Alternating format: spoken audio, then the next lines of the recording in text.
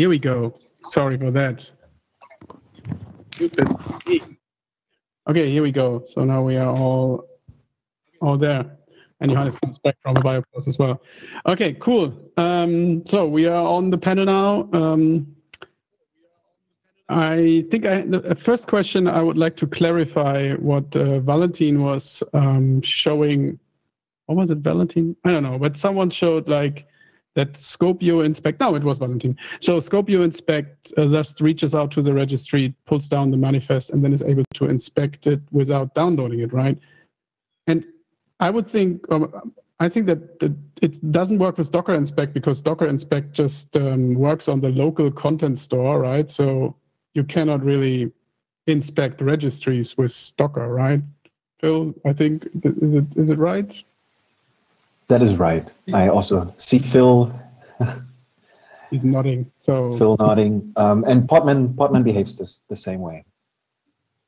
Okay, but would it be wise to have it reached out to the registry? When you said they don't want to include another command, but I think when you work on the local content store, that's kind of expected behavior, right?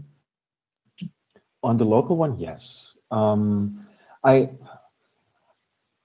believe there's quite some need for remote inspection without pulling everything down. Yeah. Basically, this is why Scopio exists in the first place.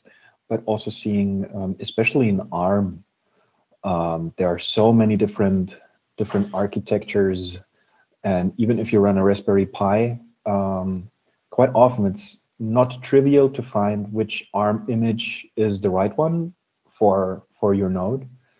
And remote inspection just makes lives easier because you can see the full manifest list, inspect which, or if there's an image for the specific variant of your architecture, and then pull the right one, because the auto detection might use ARM64 while you need a specific variant of it that the manifest matching logic would not pull. But being devil's advocate here again, I mean, for a manifest list, you actually inspect without pulling everything down, right? You download the manifest list, the Docker engine or the Docker runtime will inspect the manifest list and then pull down the actual image that is defined by the correct platform object that is also the platform object that matches the local platform object, right? So you kind of inspect the manifest list at runtime and then download the full image of the version that you actually need. That is right, but it doesn't always work for all ARM platforms. ARM is getting better, but it's a pretty big mess when it comes to the different variants and platforms. So the matching might not always work in all circumstances. Another example where I was pretty happy about remote inspection was an issue we recently had. So we have this containers image library where we implement all the image handling logic and all the different transports that Scopio is using. So in some ways, Scopio is a wrapper around the containers image library. And last year in autumn, we somehow made our sanity checks when pulling an image stricter. So we somehow tightened a little bit the matching algorithm when it comes to exactly that, the OS and the architecture. And while doing that, we discovered that quite a lot of images, even the official Kubernetes pause image was broken for non-AMD 64 architectures, because all of them claimed to be the configs claimed to be of AMD 64. So the manifest was correct. It was specifying or pretending to be an ARM64 image, but when you were pulling it down and validating or sanity checking the configs all pointed to AMD 64.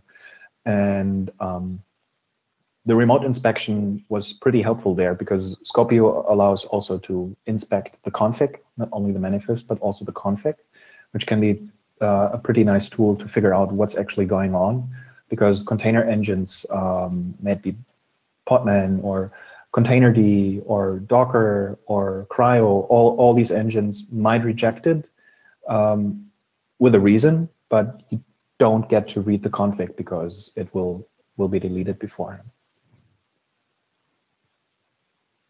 So do you have anything to add there? It's my favorite topic. So yeah, so I mean, I think yeah, Valentin covered a lot of the key issues. You know, especially as we get into artifacts and other media types being stored, I think user tools that allow us to poke around talking to a registry without necessarily doing a traditional image pull are going to be more important. And I think ORAS was mentioned, I think, in the Singularity talk, and that library is built on top of Containerd's registry interaction code base. And I've just recently switched Manifest tool to use that library. And so all that I'm adding, I think, is that in general, I think tools are going to spring up that allow more kind of end user interaction with a registry without this traditional pull model of I pull the entire image and now I poke around. So yeah, I think we're moving that direction with end user tools and libraries like container/image or the Containerd resolver. So yeah, I see more tools probably coming in that area. ORAS is actually being contributed to the OCI and is under vote right now. So I think more people will start to use libraries like that to do interesting interactions that aren't, again, traditionally image-based. Can you double click on ORAS? I think we discussed it briefly yesterday, but just so that everyone knows what ORAS is. It's for Helm charts and CNAP as well, right? Yeah, so it aligns with, so I mentioned in my talk, and I think Ian mentioned in his talk, this idea of the artifacts. It's hard for us to call it a spec yet in the OCI. It's almost like more a repository of other media types that we actually want to register in the official IANA model of registering a media type and then having in the artifacts repository a definition. What is this Singularity image format? If I'm implementing a new registry, what should I know about it? What are Helm charts? What's the official media type? What do they look like? Again, if I'm implementing a registry, what should I know as I implement support for Helm charts? So that work in the OCI is sort of more specification based. ORAS is a nice library that sort of gives you a starting point to interact with artifacts that could be images, could be the OCI v1 image spec, but also all these other newer types that people want to store in registries. And so ORAS has a small kind of end user component just to try it out, but I would say its bigger impact will be as a library that other people will build tools around for interacting with registries.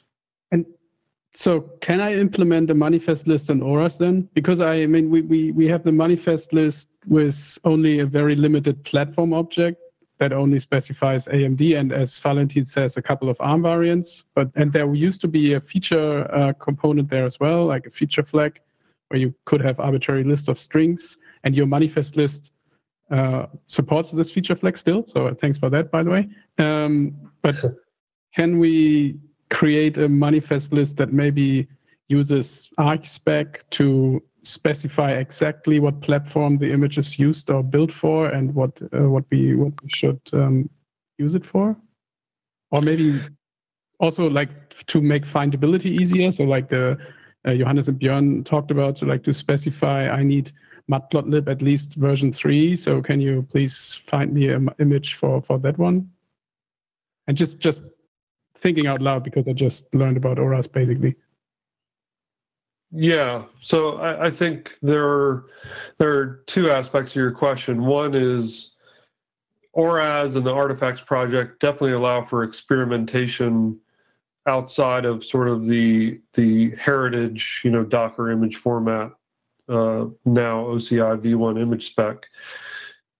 the image spec dropped features, and I can't remember all the discussion that went into that, but definitely we could try out a new media type that adds back in that and other capabilities like what you're talking about, or findability, and at least with artifacts and auras and the tools around that, it gives us a playground of sorts to try out new things. I think the second part of that is we don't really want to stray, at least if we're talking about OCI image spec, we don't want to stray beyond very far before we try and convince the overall community this is a necessary and sufficient feature that we actually want in the image spec, because here's the use cases it enables. So yeah, I think artifacts both will enable more experimentation around media types and content that we store in registries. But when it comes back to container images as we know them, I think some of that may be a loop back through the standardization process to say, hey, features or this other way of marking and tagging content are also really critical for the HPC use case. And, let's have that discussion. Cool. I think Todd is on the panel, but he's quiet. I think he would have an opinion as well, or Kenneth, or Jane, or Andrew. So guys, if you want to chime in. Or maybe, Johannes, I think you have not thought about auras yet as an artifact thing, but that could be something that we can explore for findability as well. Absolutely. Sounds like an interesting opportunity. Yes. Okay, anyone with another step at this? And maybe while we are at OCI image spec and auras, and we talked about it already, but what is missing there? As I said, manifest list might be a little bit more extensible. Valentin talked about annotations for seccomp rules that might be part of the OCI image spec then, or what is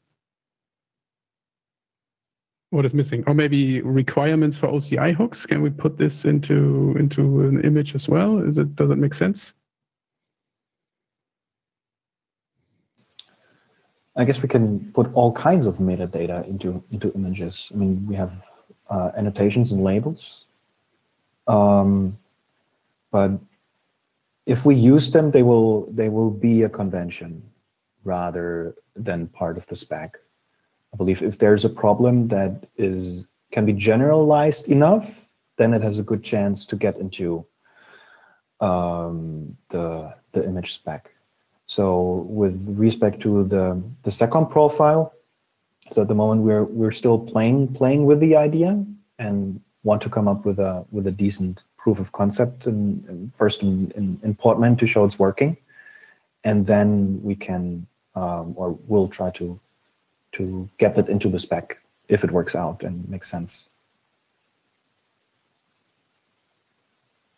Okay. Any other comments on that one?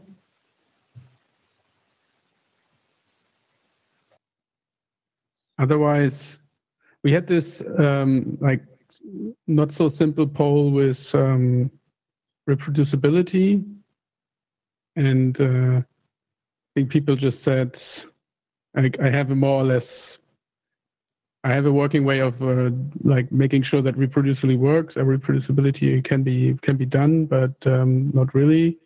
So I mean, it also comes to findability, right? First is finding an image that I want to run again, maybe using the SHA-260 or 256 hash, or having weird ways of naming an image, like using tags that can be reproduced or that can be figured out beforehand. And I think Björn and Johannes, you touched on, or did you touch on how biocontainers can be found by using a defined hashing mechanism to find certain versions of images? You want to start, Björn? Okay, I can also it's kind of like the same thing. So you could either have an API for finding an image with the required software, or you could first calculate a hash and then find an image by the hash and name. The difference is that the API allows for more flexibility and especially fuzzy search. And imagine that, like, already if you have just 5 packages and they have all certain versions, it's highly unlikely that you, when you write down what software you need, match just by chance something that somebody else has already built and uploaded to one of those registries. So it would be really nice to have a fuzzy way of finding if there's something matching. It would like vastly reduce the amount of images uploaded from the data science community, because like in the end people do very similar things, but it's just a combinatorial explosion if everybody just builds his own image from like just the point in time when he decided which software to need, which software he needs. So yeah, something that makes it easy to find these images would be great, like in a fuzzy way. Or maybe have everyone reuse the same layer so that even though we have a new manifest list, we still just reuse all the layers. So if we... Yes, that's part of it, right? So when you build the image, especially when you automatically build images from package management tools like Conda or Nix or whatever, all the packages could be stored in a separate layer. And then when you have a package that depends on something where you already have layer from, you can reduce the storage, right? When uploading the new image. Absolutely, it's connected. So, but still you will have several versions of the same layer for different versions of the software. So it's still important to have a way of fuzzy searching for images. And I think it's a general benefit, not only for data science, because it would make containers more transparent. If you would have metadata that gives you an information about what is actually meant to be in the container available as software packages, and not just having the Docker file for knowing what is in the container, what's installed in it.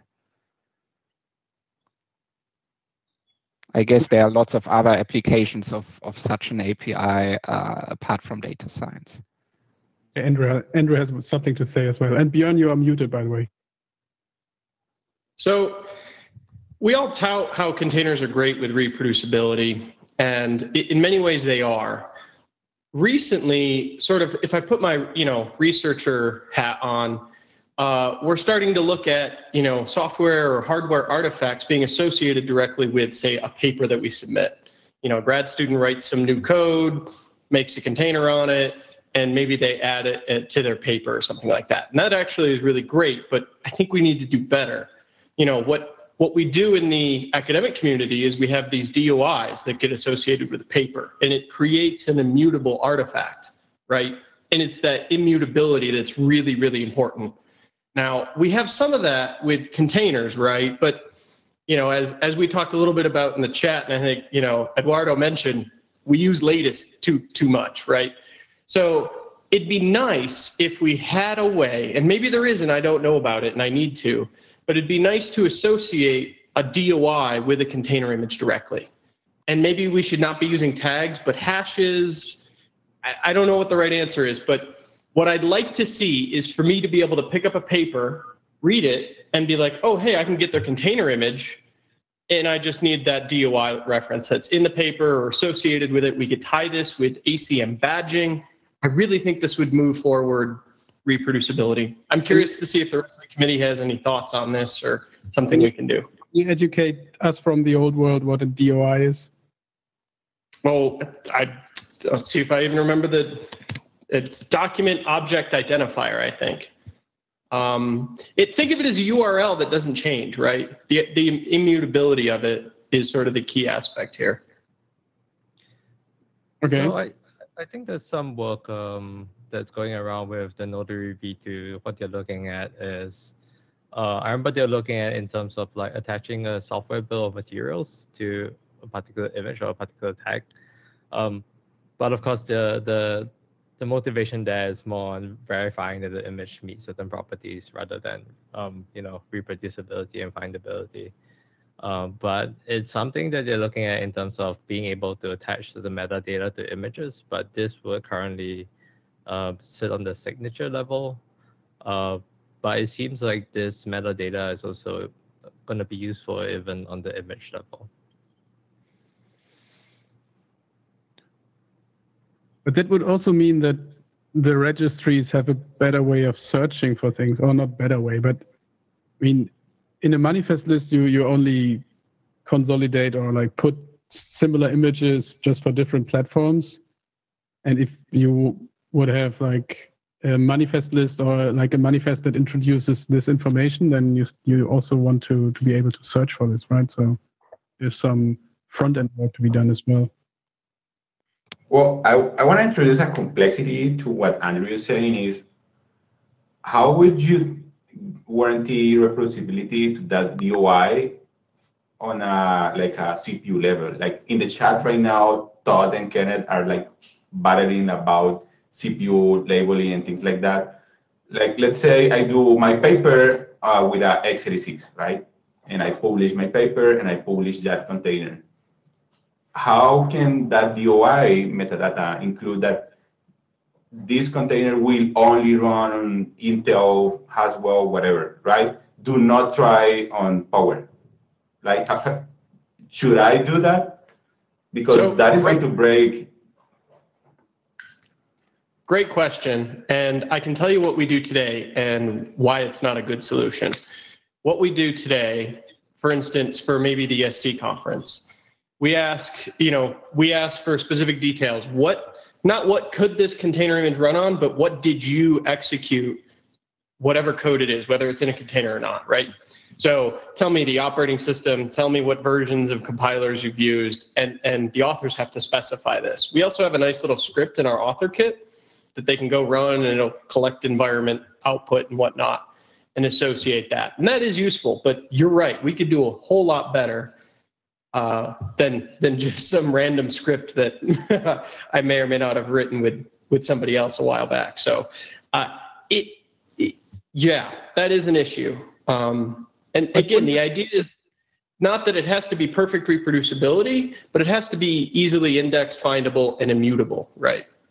But if you would publish the SHA hash so that you can find the exact image, and you publish the RxSpec output that you know exactly where it was running on, and maybe even the bill of materials or Docker file or whatever recipe, so that you can attempt to reproduce it, even though it's maybe not the exact same image, but you can like maybe run it on a different system, and if you get the same output, then it's fine, right? I mean, you don't need the exact image, but and maybe I'm not researcher enough for this now, but yes. If what you just described. Yeah, if you do what you just described, you would get a good or great rating for your ADA submission to ISC, by the way. So, most kind of fall short of that. But yeah, I think you're right. If you put an associated DOI with the SHA, that should really capture what you're after. There could be other ways, but that's one way. Yeah, what I see the other way of what Christian just said is like think on a Monte Carlo paper. Like just using a different CPU can massively change your Monte Carlo results, right? Because of how the CPU is processing the randomness and things like that. So, but if you put but if your results depend on something like that, like if randomization depends on CPU, then it's not properly randomized, or the data is not, like the results are not robust enough. So one should always question whether like pure reproducibility on exactly the same machine is then leading to a good result in the sense of that it's really sustainable and scientifically correct.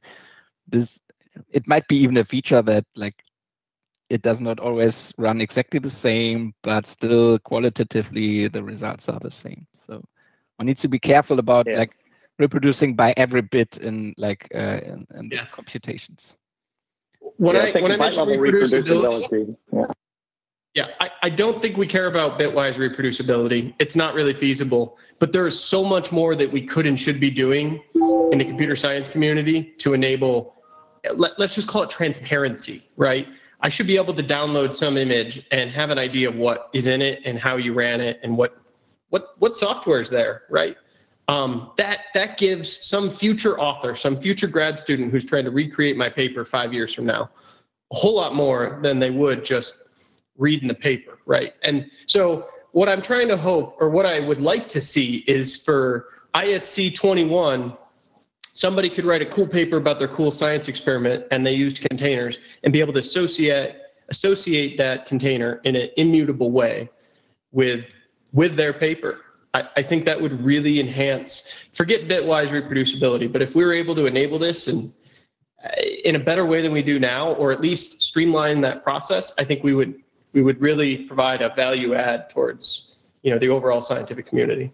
So just as a quick comment, so in workflow management system, this is kind of done already. Like, for example, SnakeMake allows you to create an archive out of a workflow, which may use containers or conda packages, and then this archive can be uploaded to a service like Zenodo, where you get the DOI, so it's immutable, and you can just reproduce the entire analysis. So not on the container level, but on a workflow system level, which might use containers. So in that sense, it's kind of solved on a higher level. And that's exactly what we've been, I can do a Docker export, right? And then put it into a Zenodo repo and create a DOI from that. If there was a way that if that's the right way, which is pretty manual, then we should streamline on that. If there's something that we could specifically do within image registries and automate that, that would be even better. Also because it's not wasting resources then, because on Zenodo you have duplications for all these But boxes, right? I'm not a DOI person, but I would think that exporting a workflow that includes all the containers hampers a little bit on how you can find how images are used. Wouldn't it be better to have a DOI of DOIs of different artifacts, so that you can say who used this DOI, this exact who has referenced that? Yeah, or you would just reuse the DOI. Because the DOI is meant to be kind of a durable entity, right? It even allows you to do versions and updates to it, I think, in most cases, explicitly, right? So it's not the previous information is not lost. Cool. Okay, DOIs. Can we tick the box of DOIs? And maybe move on to notary or trust.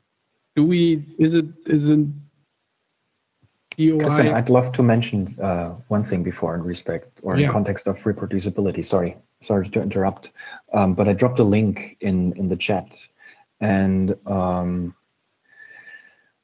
one issue that was mentioned is, especially for research, I have my paper, I have a container that allows for rerunning the experiments, but I want to make sure that people who want to reproduce the results use the exact same commands.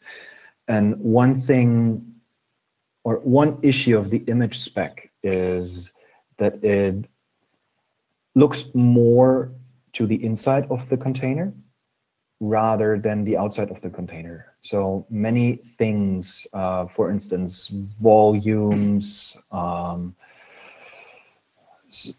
security attributes, maybe armor profiles, SE Linux labels, SECOM filters, all these things that relate to how an image should be executed are not always covered by the image spec. So we came up with a command, podman container run label, where we're yet another time exploiting annotations or labels of an image. So you can specify a label in the image and the value of it, so it's basically key value mapping. The value of the image is the command that will be executed.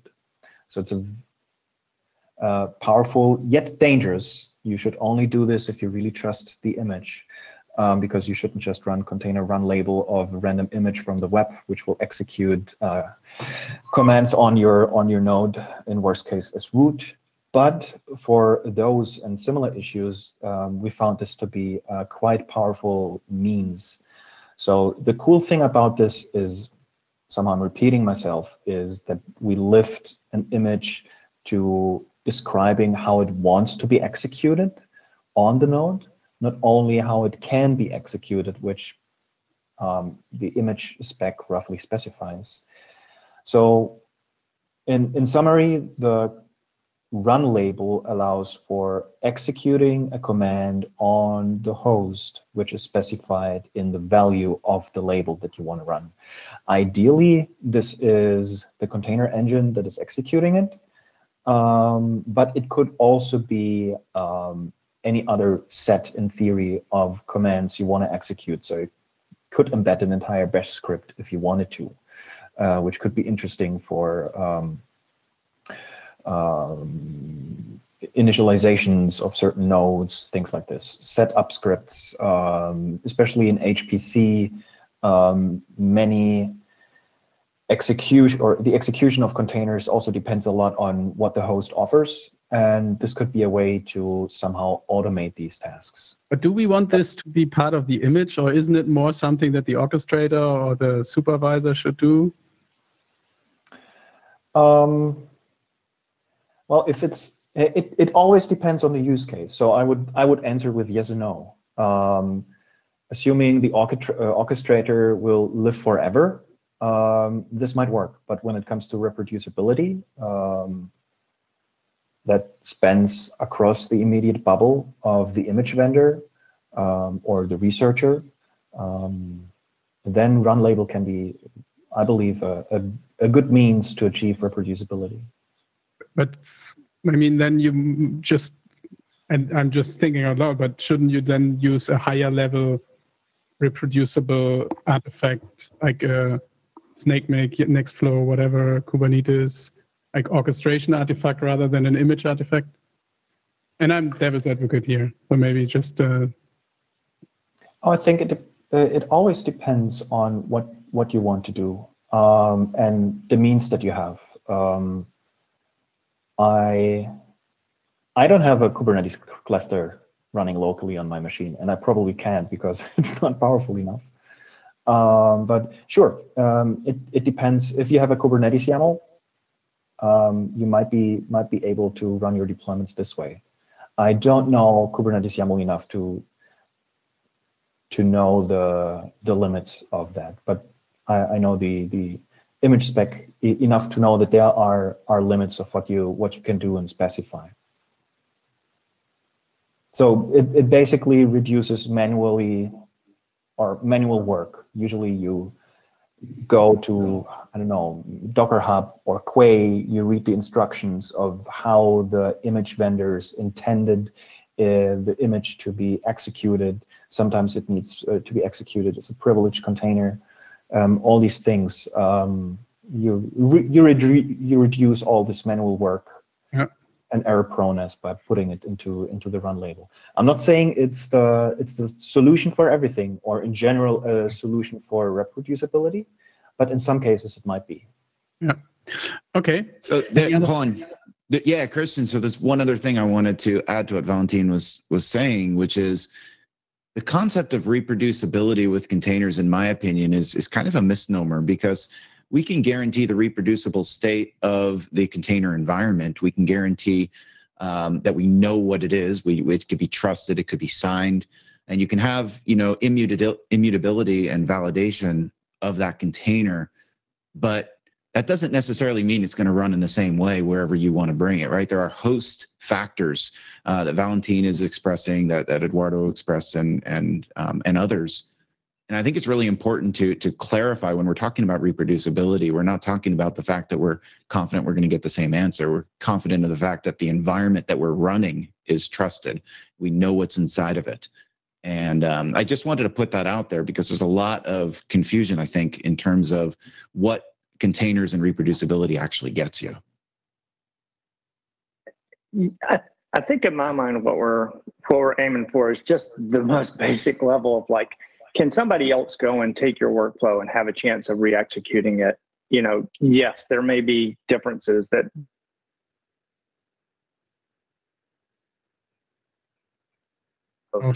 being able to just make it work. We lost you for there just a second, Shane, but I think the gist of what you said is we completely agree. Yeah. Yeah, I think we don't need to shoot for the stars for the first iteration, I guess. Like it's baby steps towards perfect world. All right, are there other comments? Otherwise, I would like to, and we have like maybe 5 to 10 minutes left, and then we will have a bio break to get everyone ready for the next segment. But I think what's also worth touching on is what we mean when we talk about distribution. I mean, it's either distribution from a public registry to a private registry maybe, or distribution directly from a public registry to a runtime, which would be the Docker case, I guess, fair to say. Or do we want to make sure that we like distribute it from a registry to a cluster file system? So have a snapshot that is maybe CIF or that's Saros images or whatever else. And how do we make sure that we have the same image and that we can trust the transportation between those registries? I remember from my Docker days that there is this global unified name. This what is it called? When you have like a registry in front of your repository and image name, this is like the global name, and the signature is always according to this global name. So you cannot just move an image from one registry to the other one because what was the name? Like the global name changes? Yeah, it was like the gun, and then it was like the gun global marker. unique name, something like that. Yeah. So and it's hard to move the signature of the image from one registry to the other because it depends on the gun, right? Yeah. And like, what are we talking here about? Are we talking about distribution between registries? Are we talking about distribution between registries and snapshot stores, if I may say so, for like Saros or CIF images that you put on a local file system in your home directory, maybe? So in terms of at least signing, I know the discussions around Notary V2 one of it was exactly that issue. I mean, it's kind of like a double-edged sword where yes, it restricts itself to a single registry, but then now if I'm distributing my images across multiple registries, my signatures are not really portable. And so the spec is still under discussion, but it seems to be the trend, the thought is going towards being able to sign a particular content addressable image. So by looking at the hash of the image, and then you can sign associations between versions and particular hashes of the image separately. So the signing image would give you like a bill of materials. It would tell you what the software is running, what was the build pipeline, the build versions. And then you could have tags that you could also sign and say that this tag would point to this particular hash of image. So that way, I think it takes away a little bit of the binding to a particular registry. So even if you're doing, I saw the Scorpio thing, I thought it was really cool. You can just synchronize all the files for air gap systems, and that way you could still use it. But can you also use Scorpio, or if it's on the wish list, maybe to like sync an image from a signed image from Docker Hub or whatever, and then put it into a different format and still make sure that the signature is carried along? And I'm like not a signing expert. Maybe that's not possible, but would it be, then you need to trust Scorpio, I guess. But is it something that you maybe can like have the same bill of materials and then say, okay, that's solid, something like that? So the identifier, at least for currently, the thought is that it's signing the manifest. So as long as the manifest doesn't change throughout the copy process, you can use the signature independently. So you don't really have to regenerate the signature, as long as you make the signature available and then attach the public key, which key management itself is kind of a different topic, which also has its challenges. But as long as the manifest isn't altered, I think it should be fine. Well, Christian, you were asking which kinds of objects or distribution in general would cover, and I feel that more and more, and I see an increasing demand from customers and users to copy all kinds of data, not only images, and basically the MIME types that are defined in the image spec, maybe the OCI one or the Docker one, but all kinds of data. And this is basically what artifacts support as well, right? And I see it, I don't want to say exploited, but used in very creative ways to copy all kinds of data from A to B. Some customers or users, they say, well, I already have a local registry running, and this allows me to copy my data, which may not be container layers, but metadata or other kinds of data, whatever they need from A to B. We recently had the same or a similar issue use case internally. I'm dropping another link here in the chat.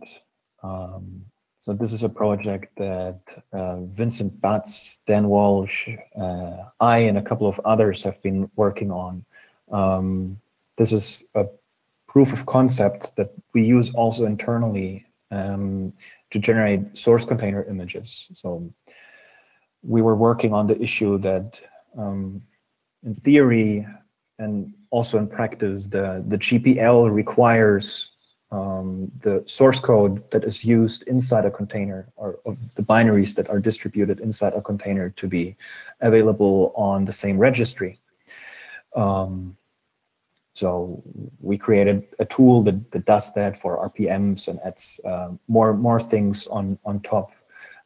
This is also a project that ideally we want to get into the OCI, but currently we first want to get some experience and actually tell how this is working and how the problems that we've been facing, and also to wait for artifacts. But this was a similar issue of all kinds of data that might be transported in a container. So now we use, to identify source container image, we do it by convention, namely by a -source suffix of the tag of the container. So at the moment, it looks like a container. It maybe quacks like a container, but it is not a container.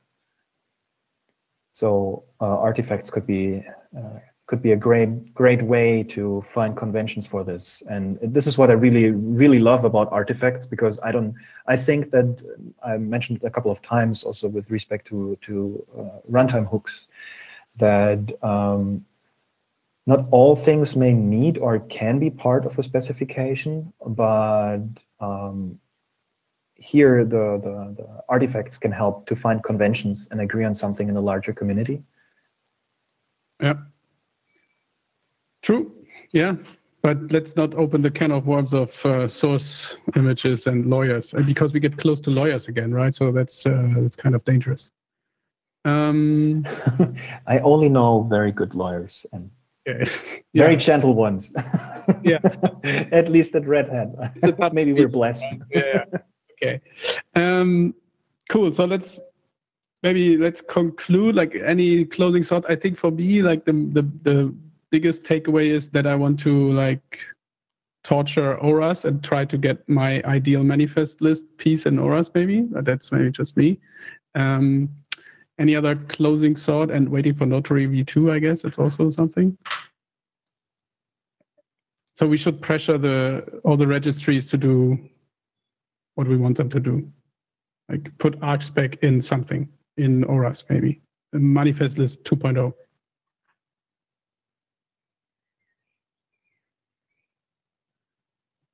Okay, silence. No closing thought. Everything is set. Everything is set. All right. Then I'd say I put the music on for like 10 minutes, and then we will meet back at the top of the hour and have the second, even more scintillating segment. But this was also great. It was awesome. Okay, thanks guys. See you later. Thank you all. Okay. Thanks.